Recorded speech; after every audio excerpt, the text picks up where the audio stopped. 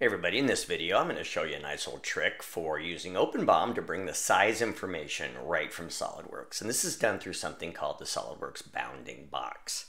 So for each item in Solidworks, you'll need to open it up. And here I'm going to grab this locking pin, let's say. I'll open this up. Well, I'll understand what this is here in just a moment.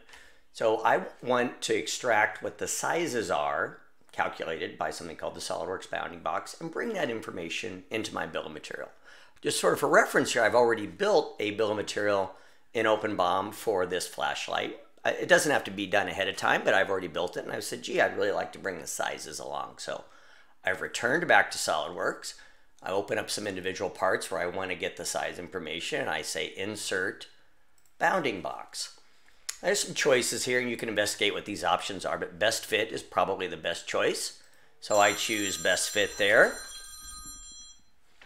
And what happens after I've done that operation is the bounding box appears in the feature list and a series of new properties are added to the configuration specific area in SolidWorks. I've noticed a bit of a workaround is sometimes required. Sometimes I need to add an additional property here, even if it's just blank, in order to get SolidWorks to commit those properties. A little bit of a workaround, so pay attention to that. You may have to use that. So anyway, I've also liked to control the visibility of the bounding box. I usually turn that off using the hide command. But so note now that the bounding box information is a full citizen in SolidWorks. And I'm bringing in the property values here. Okay, so that's kind of thing one that you need to do. And then thing two is to go back to your OpenBOM settings, back at your assembly, and edit your property list to include those new bounding box properties.